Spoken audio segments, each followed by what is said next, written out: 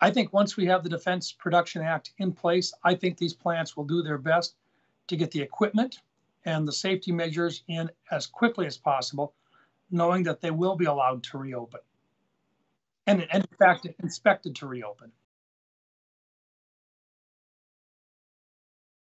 One size cannot fit all, but the guidance should be similar in all plants, and the direction to figure out a way to get reopened should be there in every single case. And that's where the Defense Production Act would come in.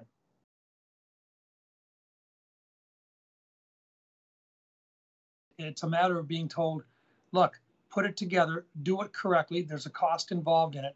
But once you've done that and completed it, you can then open yourself back up for operation again because you are a critical industry. It is, as I say, in a hospital, we know that the threat for people that are going to work in a hospital is greater than those of us who have been allowed to stay home or to self-isolate. And yet we have not shut down our hospitals. We have not shut down the ambulance services.